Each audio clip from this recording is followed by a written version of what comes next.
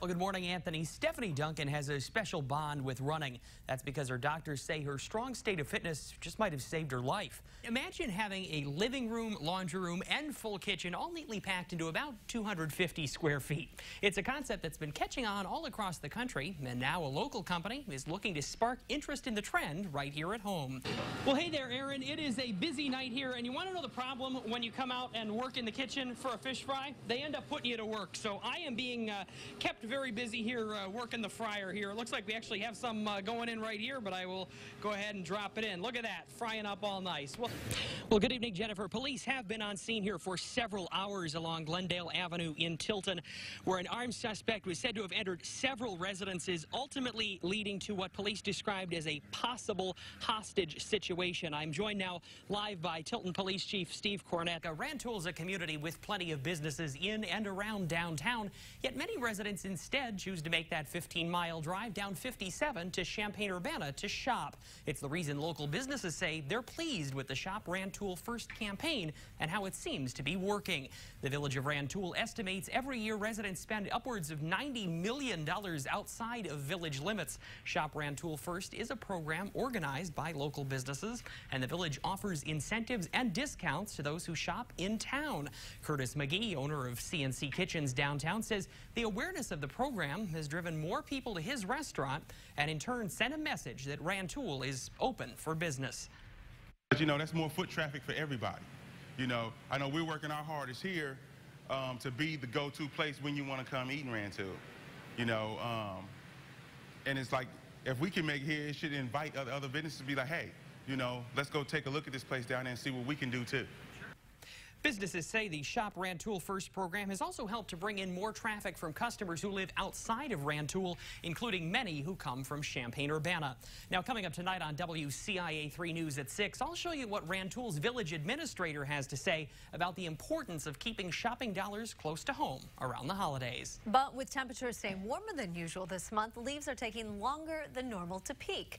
WCIA 3's Ryan Burk has more. It's a crisp fall afternoon, and Tom and Margie Schwalik are strolling the trails at Allerton Park. It's been a long journey from their home in Florida to get here. We got 2 seasons, summer and spring.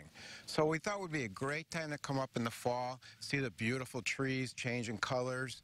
But as they look to trade the palm trees for the maple trees, they were expecting to see a bit more red and orange. It just seems like it's a slow fall this year, but what little I see, I truly appreciate, because all we have is green. The Schwaliks aren't alone. Allerton's Natural Areas manager Nate Beckew has been taking to the trails to check on the progress of the colors. And while they're starting to pop, he says it's a long way from peak. This fall has been a little bit different. It's been warmer. We had so when we're talking about fall color, you want cool days, even colder nights without freezing. You want sunny days, and you want dry weather. And we've been warm, and we've even had a lot of warm nights. So the fall colors are kind of trailing behind this year. When it comes to this fall season, Nate says it really has been a bit of a mixed bag. Even though the leaves are changing a little later than normal, the warmer temperatures have also been bringing more people out to the park. You know, there's people that come out for the color and the cooler weather, but there's also the people that come out because it's October and it's still 75 or 80 degrees. So we still have a pretty good turnout of people. With October temps trending about 10 degrees above average, Beckew predicts colors will still be vibrant. It just might take some patience. Is it kind of worth the wait, you think, to get to see all this? Well, hopefully. The one concern would be that it will get a little bit of color and then the cold temps will drop the leaves. So it might be short, but it should be good from here on out. Good colors you can appreciate, whether you're from Monticello or Miami. To come up to this crisp air, it just feels really nice and refreshing. In Piatt County, Ryan Burk, WCIA 3, your local news leader. Like so many other recent U of I grads, soon-to-be teacher Emily Sheridan hails from Chicago's north suburbs, an area with dozens of school districts. So when she announced her plans to start her career here in Champaign-Urbana, it came as a bit of a surprise. My family was very surprised because when I came to college, it was always, I'm going to come home right away. Once I graduate, I want to come home, live at home, save money, and do that. But in the last 4 years, Emily discovered something. She came to see Champaign and Urbana as more than a place to go to college, but instead a place to call home. The reason she's accepted a teaching job in the Urbana School District next year. You have to open your eyes and realize that there's a lot more to this area than just the campus. You're not committing to stay down here isn't just committing to stay on campus. There's so much more around here. One of the major ways to shatter the idea of Champaign-Urbana being a college town is to get students off campus. By getting to see areas like downtown, they see the full diversity this area has to offer.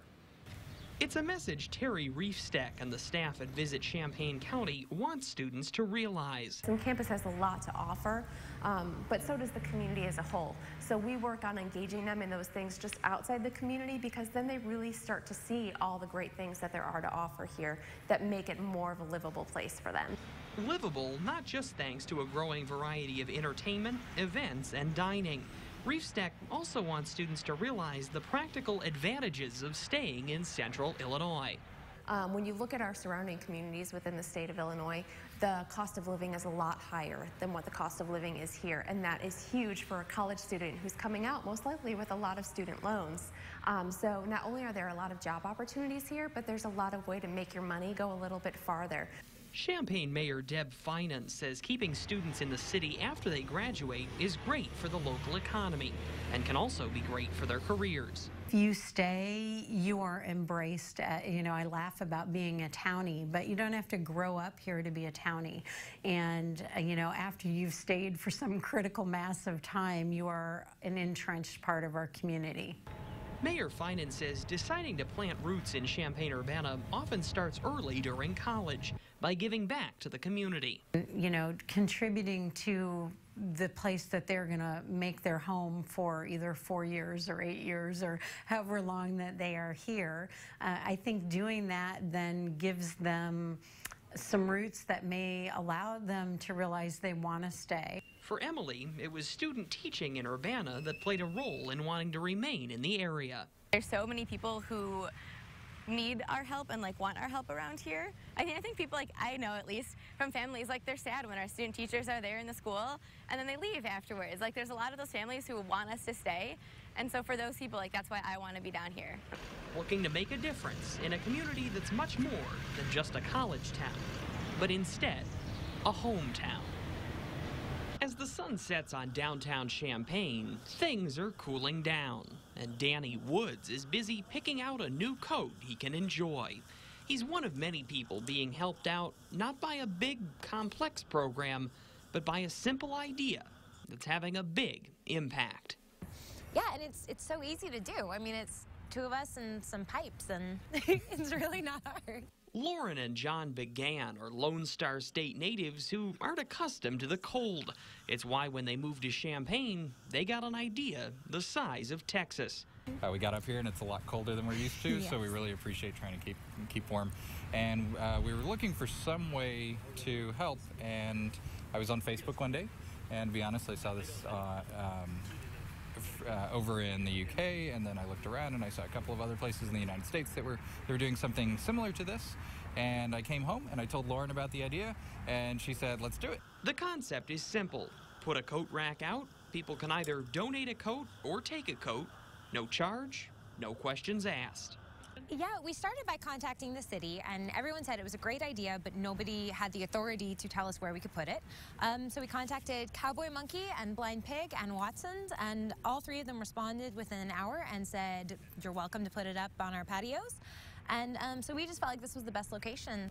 The idea is all about making coats easy to get when you need one. Goodwill is a little ways away, so there are some people who just don't have the transportation to get over there. Also, with this, it's just a lot easier. You can just walk up, find something you like, grab it, and head on your way. In addition to improving accessibility, the coat rack also serves another purpose. Some people may not feel comfortable telling others that they're in need of a warm coat or any other clothes, but here, it's all anonymous. When you can walk up and, like you said, you can look through, you can have a coat and be on your way, and nobody even knows. A simple idea, making a big difference for Central Illinois.